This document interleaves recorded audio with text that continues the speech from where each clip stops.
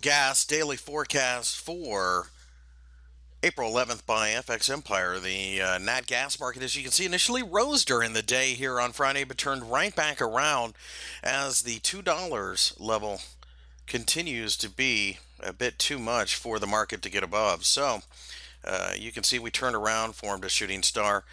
What I find interesting about this chart is not only do we have a shooting star for Friday, but we have one for the week as well.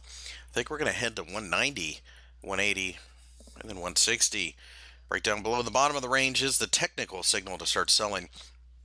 Keep in mind, this is a market that has been in a downtrend for quite some time. As I shrink the chart, you can see we've had a couple rallies here and there, but we do continue to see trouble in general.